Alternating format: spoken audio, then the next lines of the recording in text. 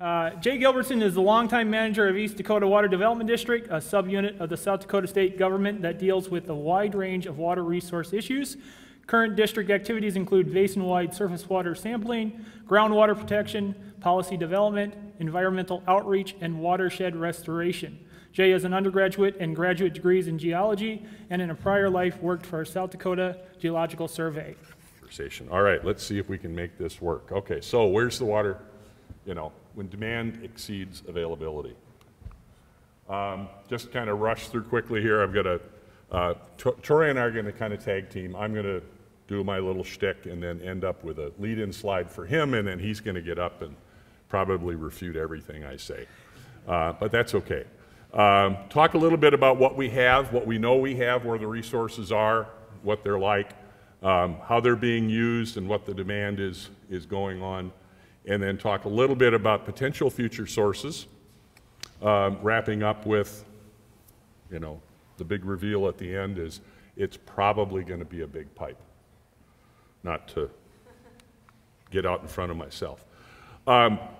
So in terms of resources in South Dakota as far as water goes, depending on the time of year, we've got water in a lot of places all over the state. There are very few instances where, at least in theory, that you could not drill a hole and find something down below that is wet. But in many instances, and the greatest example I think we've got is, or a great example many of you are probably aware of, is the Flaming Fountain in Pierre. Okay? How many people have seen the Flaming Fountain? It hasn't flamed for a while, but that's water, and there's a lot of it coming out of the ground, and it burns. Okay? Probably not a great resource. So anyway, we have water resources available around the state. From a surface water standpoint, we've sort of got two big areas where there is a lot of it, sometimes maybe even too much. First and foremost, of course, is the Missouri River running down through the middle of the state, a very large body of water by any scale that you would consider, and it's a resource that can be tapped and is being tapped right now. Beyond that, our major surface water sources are kind of few and far between. We have things out here that are called rivers, having grown up in Minnesota and northern Wisconsin. Big creeks, tops, but there you go. It's some resource. There are some large bodies up in the northeastern part of the state, Bitter Lake, Lake Thompson, Poncet, Kampesca, that could provide a fair amount of surface water. But for the most part, surface water isn't always a wonderful resource for us. It's it's stuck in a few small locations. And as evidence of that would point to several systems already in place, Webb Water up in the north, Mid-Dakota and Minnewachuny on the central part of the state, Randall down near the Fort Randall Dam, and then technically even the Lewis and Clark system down by Vermilion. They're all taking water from the river and moving it to where it's needed. They're doing that because there isn't enough where they're sending it. And certainly one of our good examples around here is the city. I didn't have the Big Sioux River highlighted on that last slide, but the city does make use of it, has historically pulled a fair amount of water out of the river, presumably was the original resource for the community. As the community grew, they started to tap into groundwater sources and so forth, but it continues to remain to be an important resource for the city. And if you listen to any of the water quality talks earlier today, something that we need to do a better job of protecting that resource. Quick aside, I promised Travis I would mention this. I'm the promoter. One more reason we need to protect the Big Sioux River is it's, again, where the water comes from, and you can make beer from it. And the upper left-hand corner shot there is a truck and a pump and water being pulled out of the river. Central image is what it looks like before it's been treated. It's filtered substantially, and ultimately, courtesy of some cooperators with Remedy and Wood Grain Brewing, has been turned into beer over the last couple of years in an effort to raise the profile or the importance of why we need to take care of our surface water. I would note that the first three versions, the three big cans, El Rio and the two Big Sioux brews, were intentionally made into very light, clear beers. because if you tell someone you're making beer out of the Big Sioux River, they would immediately expect perhaps a stout or something exceedingly, opaque. Flow riding, by the time we got to that was the last one. That was actually a pretty hazy IPA, very good. But much like the Big Sioux River, very difficult to see through, but much easier to drink. So anyway, the river's important. Our other major resource, and really the primary resource for most of the water supplies here in the eastern side of South Dakota, are groundwater resources, aquifers. These largely reside east of the river, and if you're looking at the map, you'll hopefully notice that the topography east and west of the Missouri River looks a little bit different. Anybody tell me why? Mr. Cowman has to keep his hand down. No. Okay. Well, the reason why is that the river marks basically the east or the western extent of glacial activity. Last time the glaciers were down here, they came in from the north and they turned everything on the eastern side into sort of a north-south deal, where on the west we have old bedrock. From a groundwater standpoint, what that means is if you are west of the Missouri River, it's really easy to figure out where the water is. You figure out where you are in the stratigraphic pile, you identify which layer has the water you want, your elevation, its elevation, you drill a hole that deep and bang, it's there.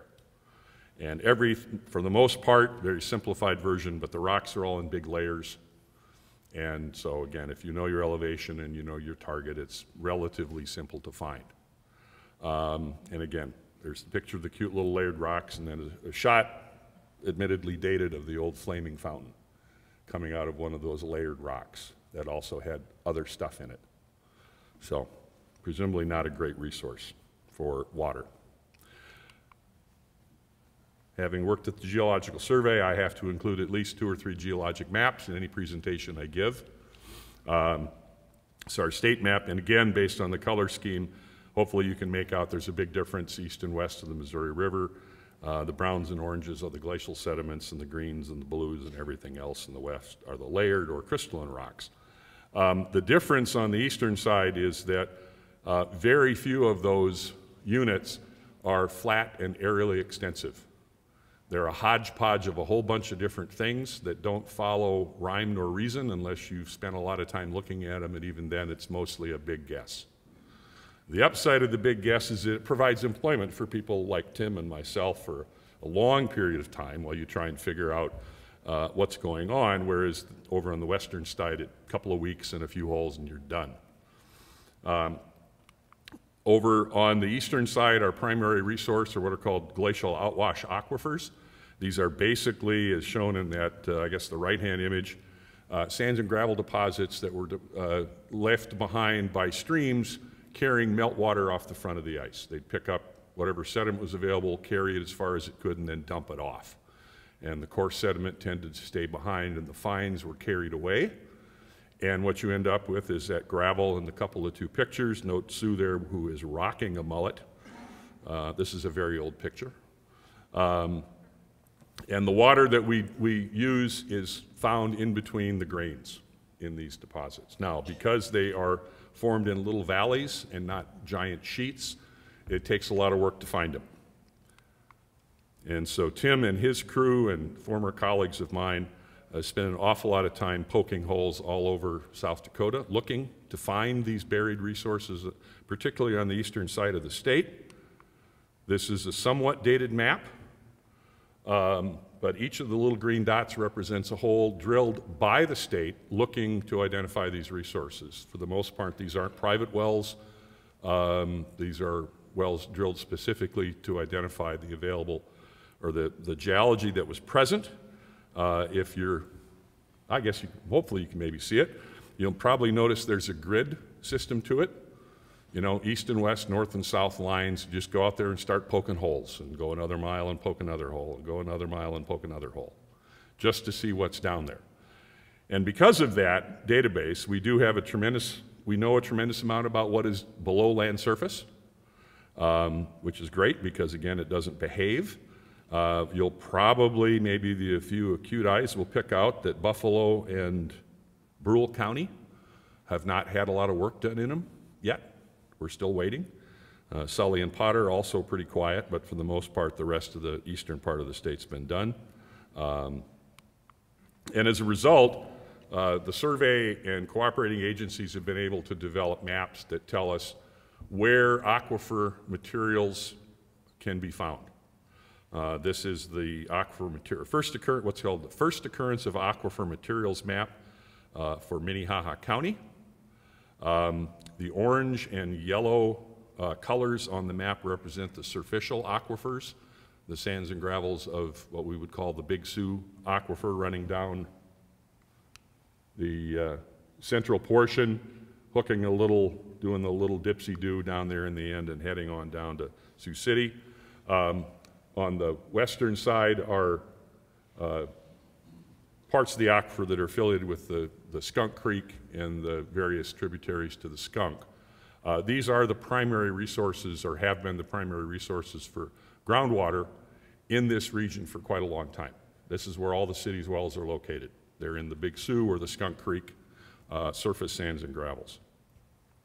The grays on this map are aquifer units that are buried at depth. This is not a particularly colorful map in this regard. There's really only the big gray units here are what we would call the Split Rock Creek up in the northwest, and through the central lake, it's probably the Wall Lake down in the lower part. These are buried units, don't have surface exposure, but they've been identified through drilling. And we can make out, at least on a few of these, some of the Wall Lake, there are some of these little black dots. The black dots are places where holes have been drilled. And having drilled some, at least not too many of these holes, but some of the others, I will tell you that often as not, we tend to get a little generous with our estimations of where things are. You drill a hole 1 mile, and you drill a hole here, you go a mile over, you hit something at about the same level, it's really tempting to connect the two.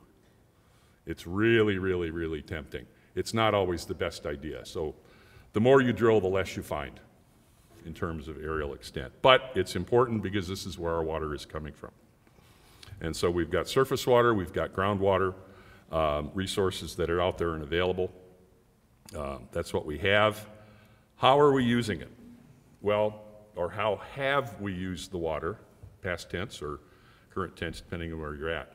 Well, for a lot of different reasons. You know, small communities, we're using it for homes. Maybe you're on a municipal system, maybe you're on a rural water system, maybe you've got your own well.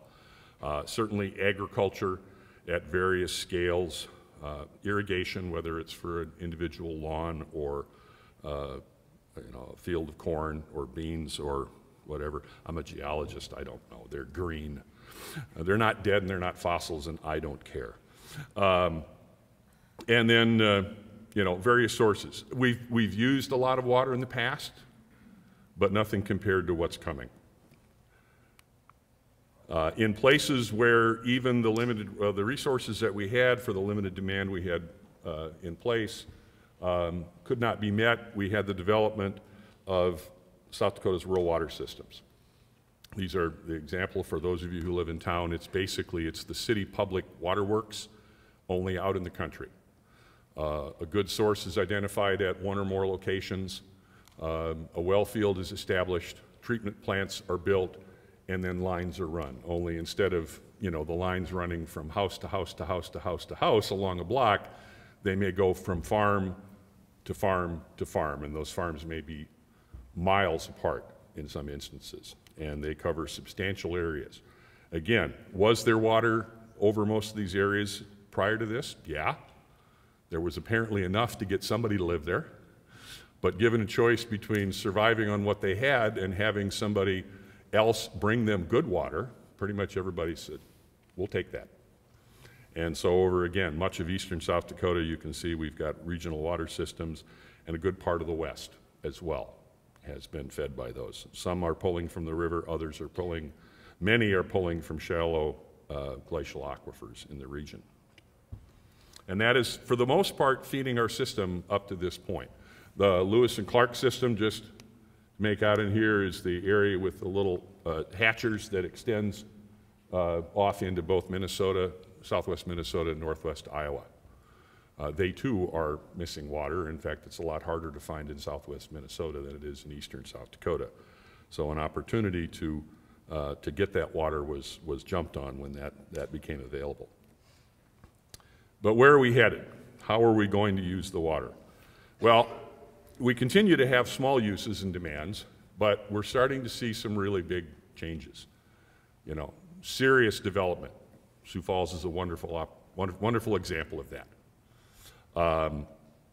You know, we don't have a couple of houses being built. We have 300 and 400 and 500 home developments going up all over the place.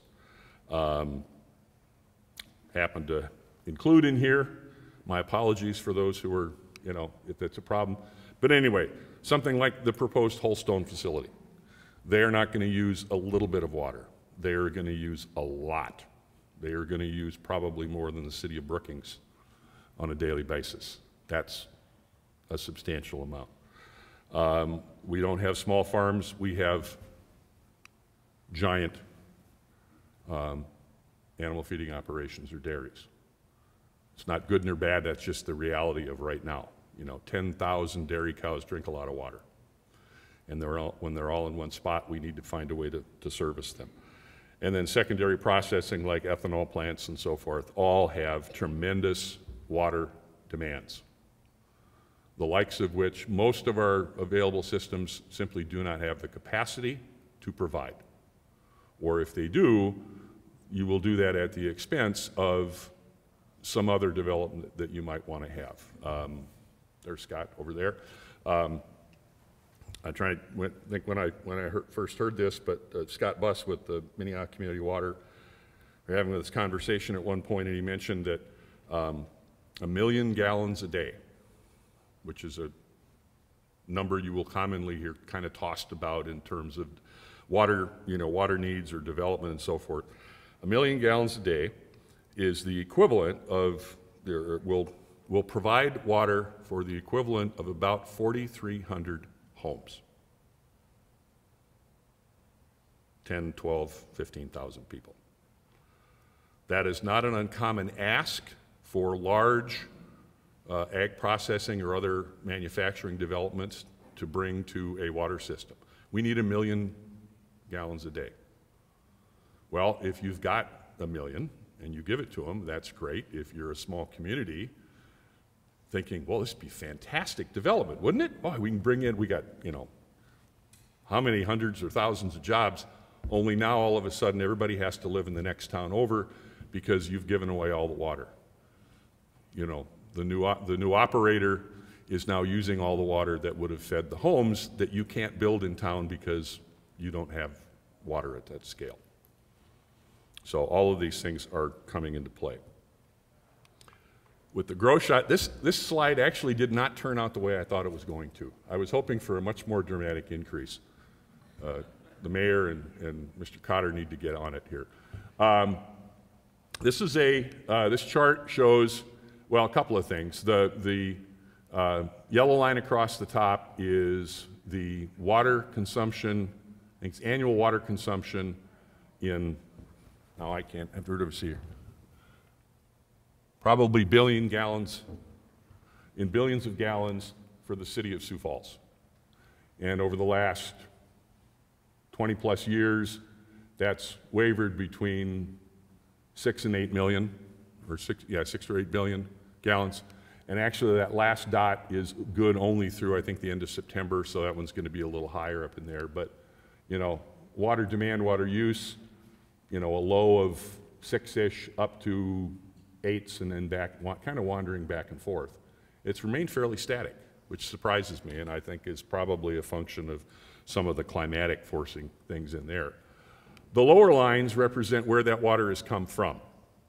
The blue line here is groundwater resources. The red line is surface water. And until 2012, the magic year, that was the city's two choices. So with 100% of their water, it's either, you know, if 60% is coming from the ground, 40% comes from the river.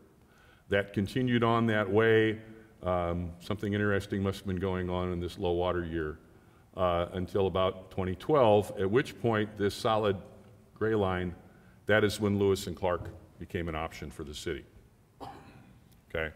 As you can see, pretty quickly, Lewis and Clark started feeding the city at a substantial level, quickly jumped up to about 50% of their annual use. And the river dropped off equally dramatically. And the simple reason there is that it was cheaper to buy water from Troy than it was to make it out of the river water. Okay? And so that system shut down for a while. But I would note down here at the end, the river's back in play, which suggests that the demand is such that we need some additional water in that resource. We're going to need to find more water. Sioux Falls is not getting smaller. The ground can only provide so much, the river can only provide so much, and Troy's pipes are only so big. And so we'll need to be looking for more. So what about future sources? Outside of the room, most people probably think if we need more water, we just need to open the tap more. That's how it works at my house. Make it go faster, Grandpa, turn the valve.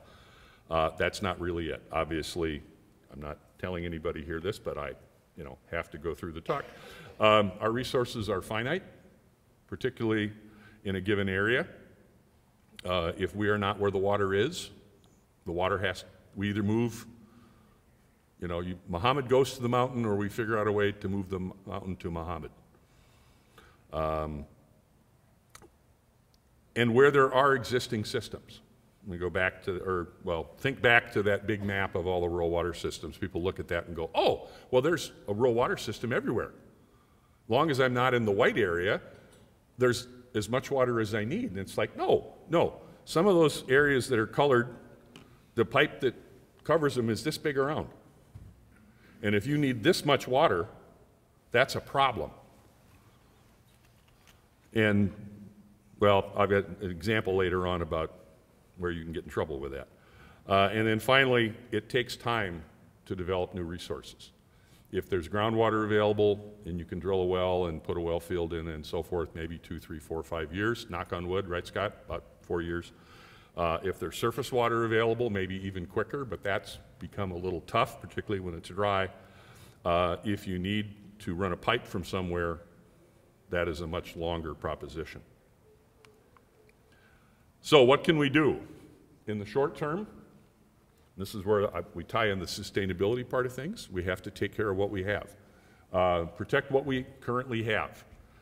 Many of the counties up and down the Big Sioux River Basin several decades ago, frankly, instituted a series of ordinances, largely at the county level for zoning, although the city of Sioux Falls also has one of these in place, that identifies the areas, the part of the aquifer that they're using, and puts in place restrictions on land use for those areas.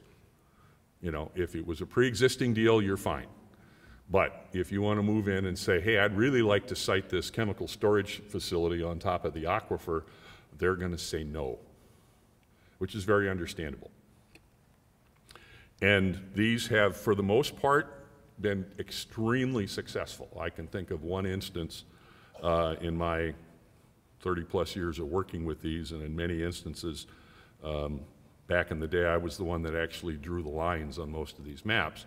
I can think of only one time when we had a real conflict at the local level, where they really wanted to put something at a spot where it didn't belong. And that lasted only until the lawyers got involved, and it was over in a heartbeat. You look at that look at the next map here. This is a chunk of the aquifer map from Dual County up to the north. The areas that are shaded in yellow or green are the shallow superficial aquifer.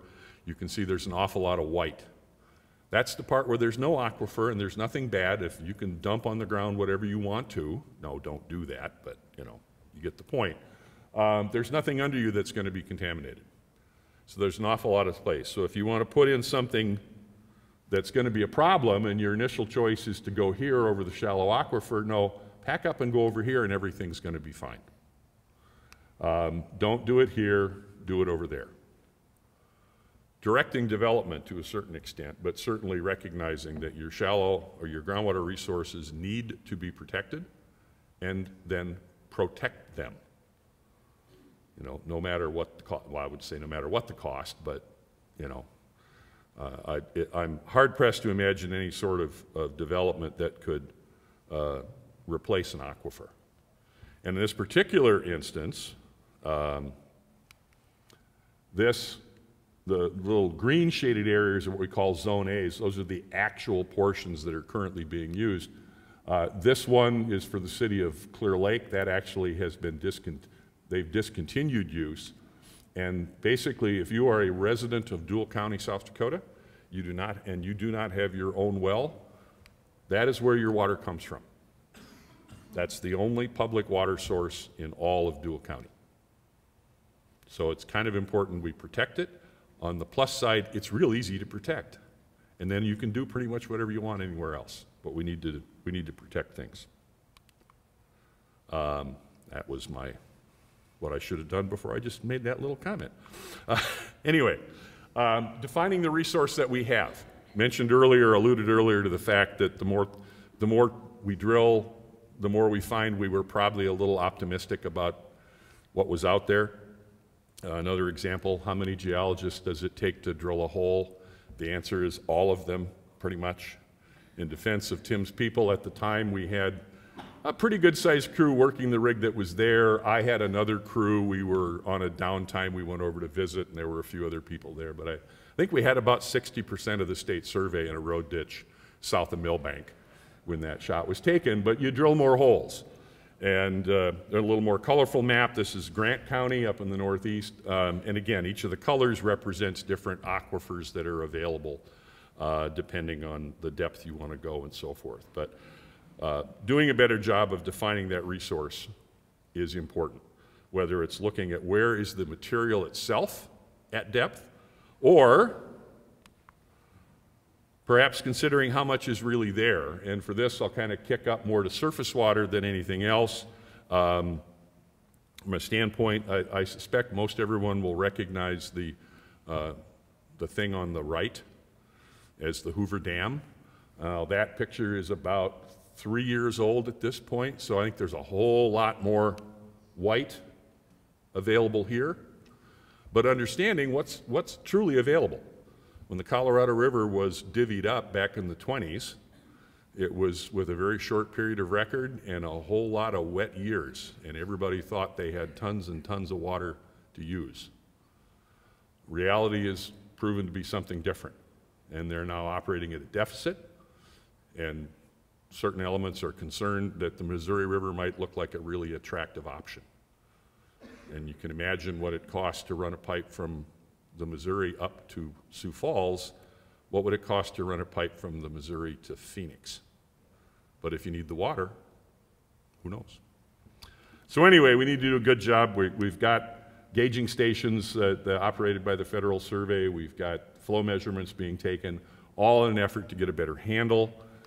This chart in the upper left-hand corner is I think it's about a year, well, multi-year track. I can't read it from here. I'm getting old and it all works out. Well, anyway, let's just say the blue line represents current conditions, or at the time the chart was made. The orange line is sort of long-term running averages.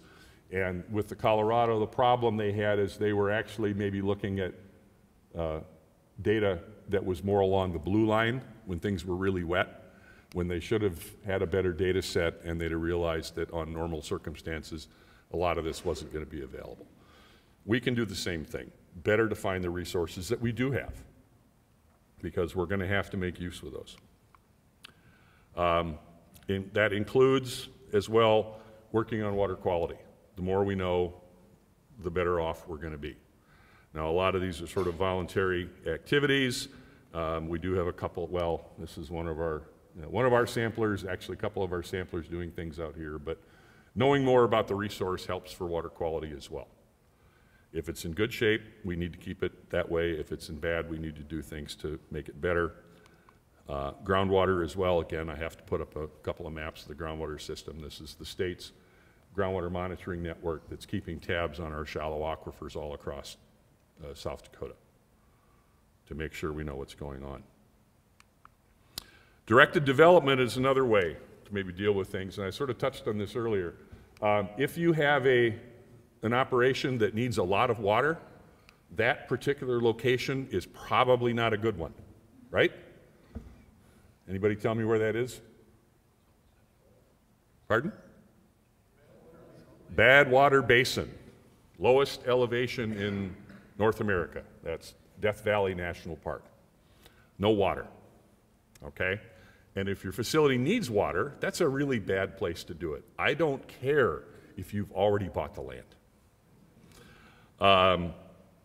And so perhaps instead of building it here, maybe Chamberlain. It's a lovely town. You can get coffee for a nickel at Al's. And they have plenty of water.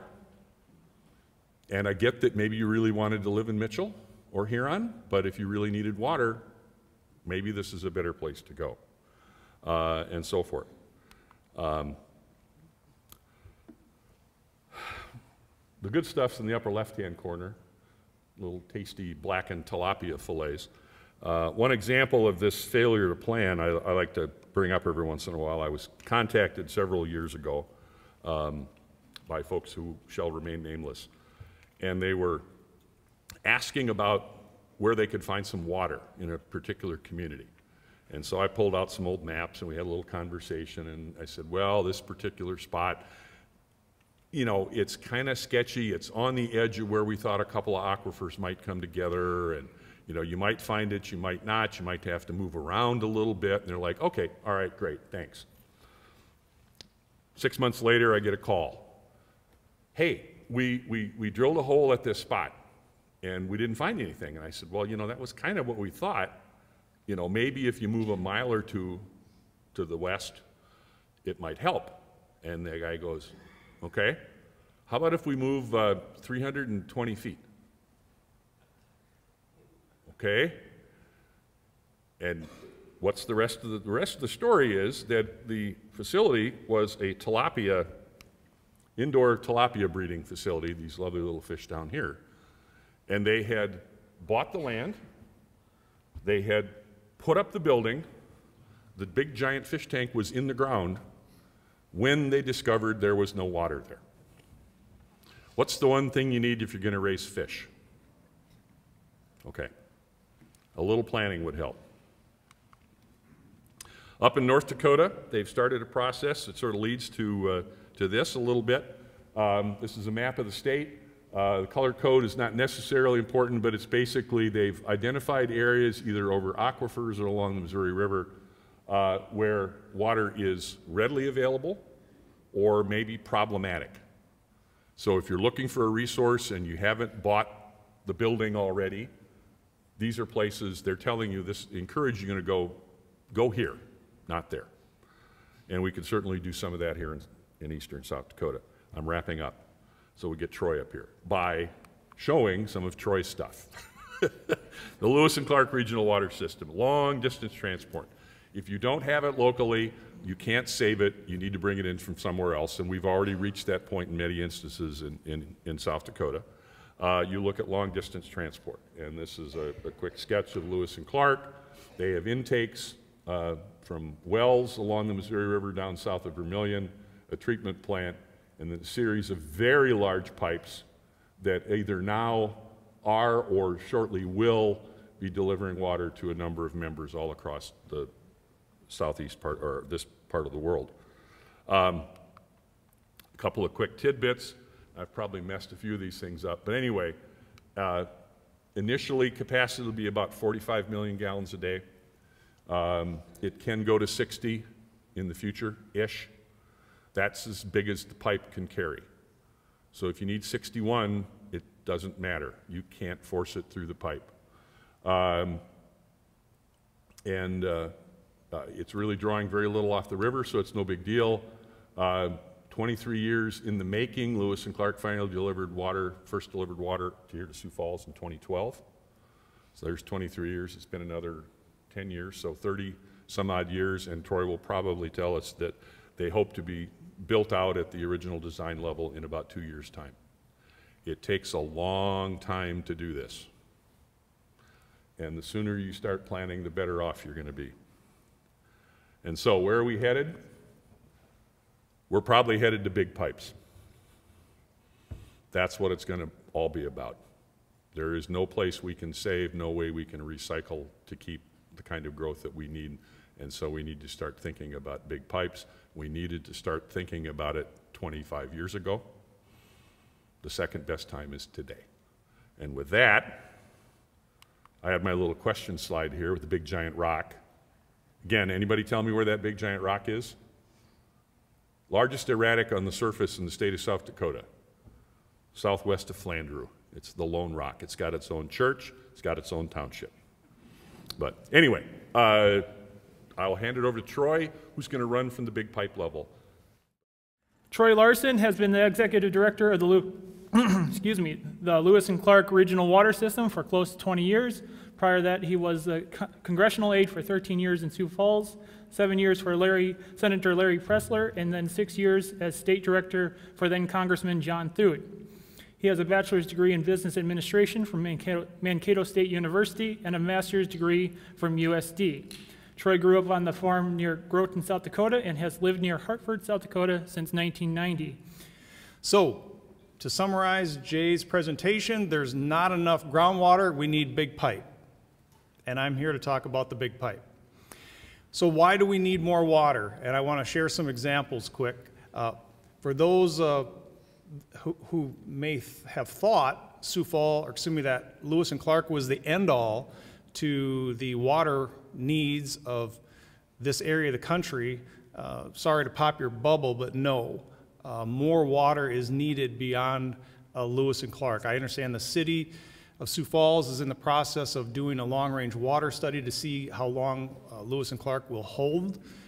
So we don't know if that's 20 years, 30 years, but Sioux Falls needs more water. The vast majority of Lewis and Clark's 20 cities and rural water systems need more water beyond Lewis and Clark.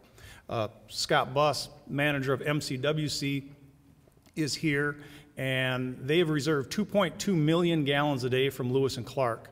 They've long known that wasn't going to be enough for them, so they and Big Sioux Community Water System are joining together to build a joint well field treatment plant, and that will give MCWC an additional 5 million gallons of water. They haven't even turned dirt yet, and they have had enough inquiries that had they said yes to all of them, they already would have that 5 million gallons a day spoken for. And again, they haven't turned a shovel of dirt. And the reason it's 5 million, Scott told me, is that's their share. Big Sioux has a share as well, which is 3 million gallons a day. So 8 million gallons total. The reason it's 8 and not bigger is that's all the groundwater rights available from the Big Sioux Aquifer for Moody County. Minnehaha water rights, Big Sioux, are already spoken for. So there are no more. They would make it bigger if they could. We need more water. So I'm starting with the end in mind of why am I up here? I'm up here because we need another big pipe coming from the Missouri River. And I need to, though, start with some background to get to the big pipe. And so I'm going to start with Pick Sloan. And this is a presentation in part that I heard back in October of 2021 from that was put together by Wade Bachmeyer, who's the Missouri River Joint Water Board Chair in North Dakota.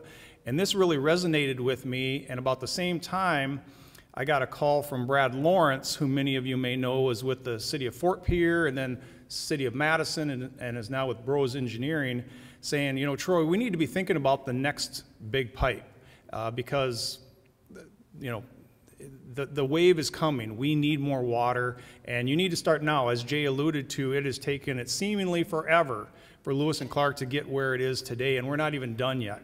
And so we need to have already started on what's the next project. And so we believe we're already behind the 8 ball in our efforts to come up with the next regional water system. So I'll identify some of these slides, again, are from Wade's presentation, and then there are some from me. So first thing, so Pick Sloan. Pick Sloan was the creation of the main stem dams along the Missouri River. And so what this presentation was focused on is what each state contributed to make those main stem dams possible, what was promised to each state in return, and what each state actually got. And probably not a surprise to you, what was promised and what was received are two different things, as is often the case. Before I get too far along, though, this is a really poignant comment from Mark Reisner from this book, Cadillac Desert. In the West, water is the central fact of existence. In the East, to waste water is to consume it unnecessarily or excessively. In the West, to waste water is not to consume it, to let it flow unimpeded and undiverted down the river. And what you're going to be hearing is with regard to Pick Sloan, South Dakota is wasting a lot of water. We are letting a lot of water from the Missouri River flow by us that we should be tapping into. If we don't tap into it, you're going to have projects from Utah, California, Arizona, wherever they need water, whatever it costs, they're going to come get Missouri River water. So we need to quit wasting water, and I'm not talking about leaving your faucet on, but we need to tap more into the Missouri River. So historic floods a number of years prompted Congress to act in terms of the main stem dams. Pick and Sloan were the last names of two individuals. One was the head of the Bureau of Reclamation, one was the head of the Corps of Engineers. They had competing plans, different interests, two different agencies. And they were forced by the President, FDR, to come together and meld those two plans. And so the focus then from Pick Sloan was water supply, irrigation, power generation, flood control, recreation, navigation, fish and wildlife. And here are the main stem dams that were created. The one up in Montana, Fort Peck, was already in existence. As I recall, that was constructed in the 20s, but the rest of them were constructed as part of the Pick Sloan project. South Dakota, we contributed about 30% of the land needed to construct the dams. And so a lot of land was flooded.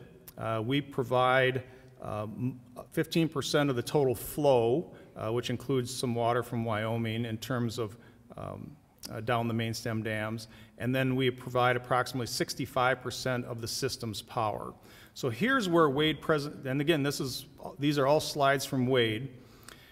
Here's where he starts getting into the winners and losers of Pick Sloan.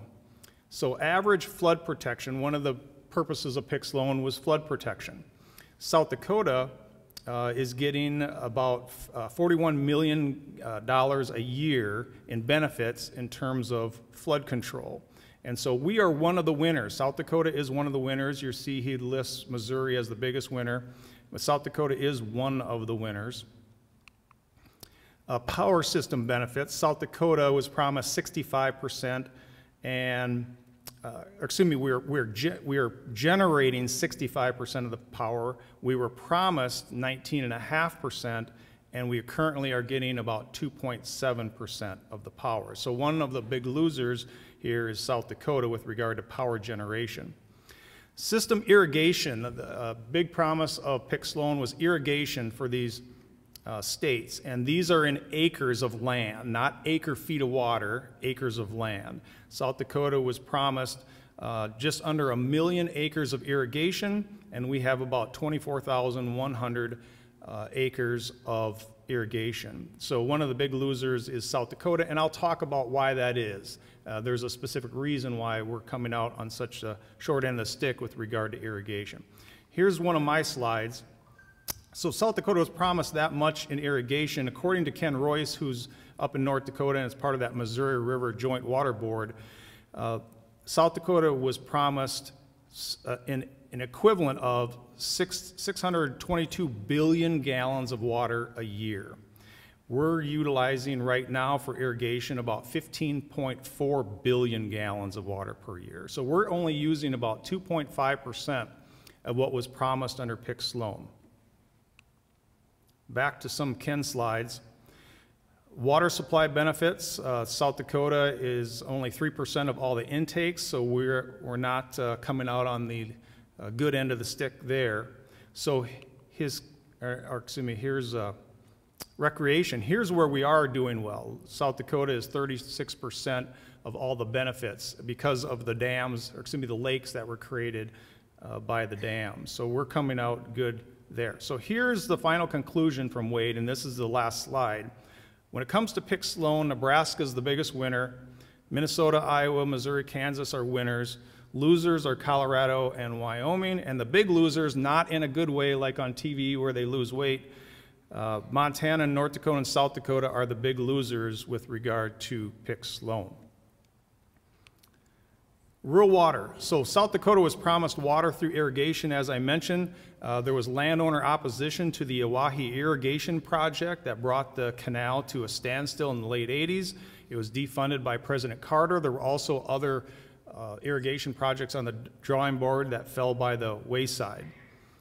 South Dakota then switched gears and worked to tap into the Missouri River for rural water projects. So the new incarnation of irrigation became rural water projects in order to realize the promises of PICS loan. And Webb Water up in Aberdeen, or that area, was one of the first to tap into the Missouri River. For those of you who aren't old enough to remember the Oahe irrigation project, this is the part of the state that was supposed to have benefited from the Oahe irrigation project. So rural water, we currently have 11 rural water systems that are drawing a combined 19 billion gallons per year from the Missouri River or an adjacent aquifer. For example, Lewis and Clark doesn't pull directly out of the river. We pull out of an aquifer adjacent to the river. This does not include systems that are then in turn buying water from some of these systems. In total, with irrigation and rural water, we're using about 34 billion gallons a year. That represents about 5.5% of what was promised to South Dakota from PICS loan. So we have roughly 1.6 billion gallons a year that remain from PICS loan.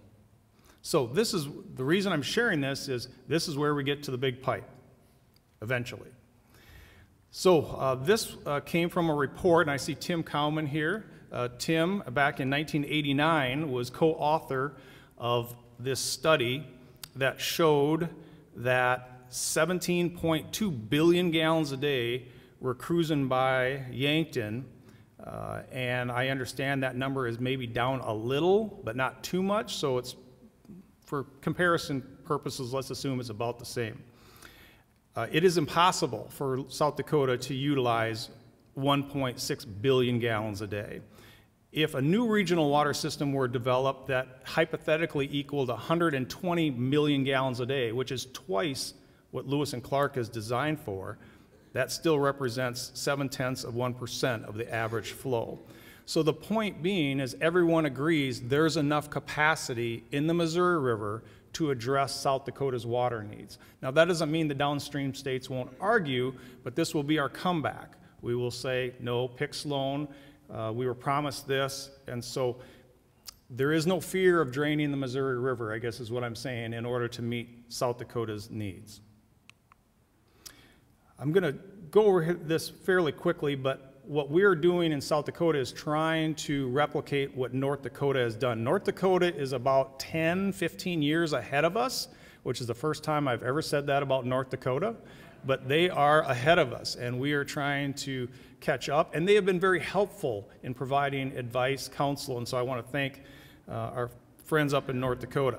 So in North Dakota, they were promised this all these acres of irrigation. And in a nutshell, what this slide and the next one is they've traded in their irrigation acres for dollars that they are using for what's called MR&I, municipal, residential, and industrial water uses. So at various times in 65, in 84, in 2000, they essentially said, okay, federal government, we will give up our irrigation rights, if you will, and cash those chips in for dollars that we can use for rural water projects.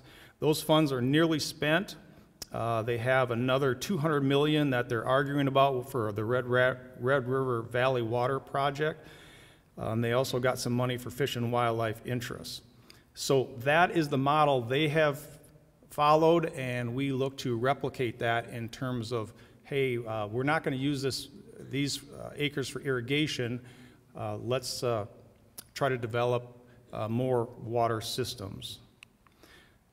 Here's what North Dakota is doing. They're taking more of a regionalization approach than we have. So these are 4 very large regional water systems.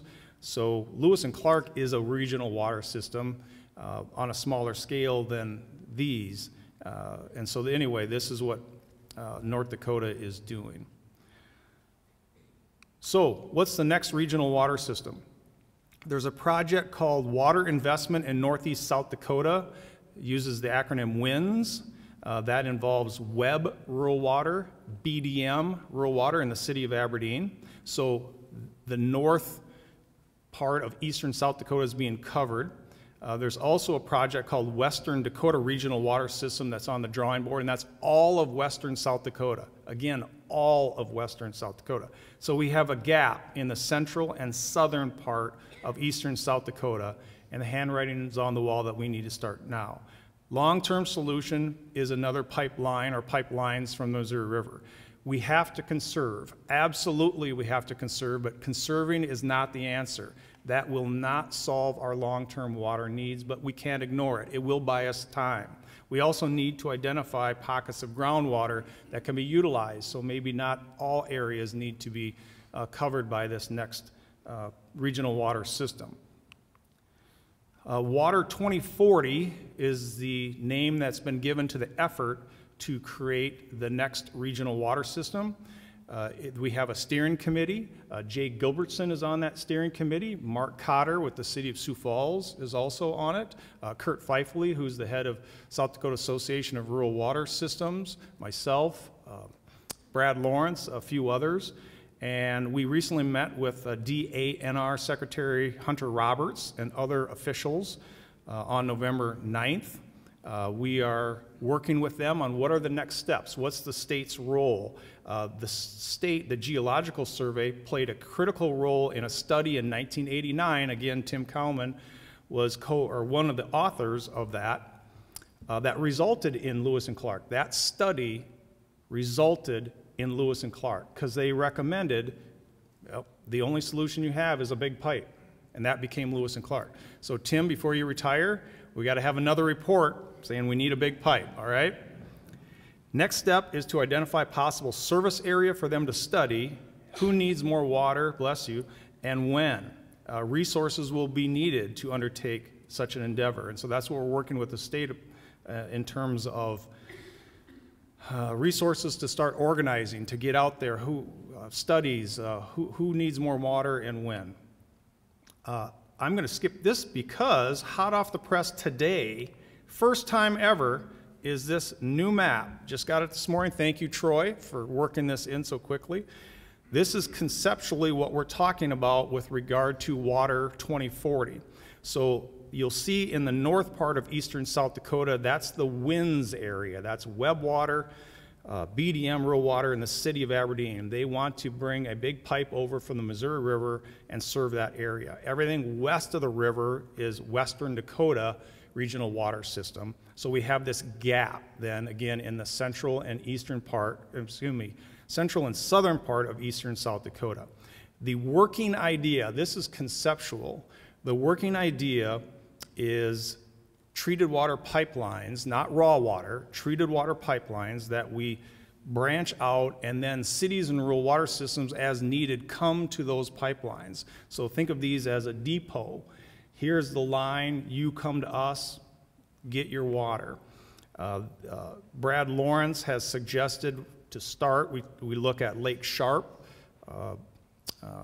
behind the Big Bend Dam at Fort Thompson.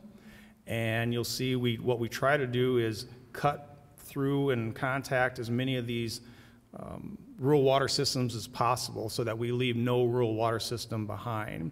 And there's a spur coming down Sioux Falls simply because Sioux Falls is going to need a lot of water. This will change many times, but I wanted to share with you just to give you a conceptual idea of what we're talking about.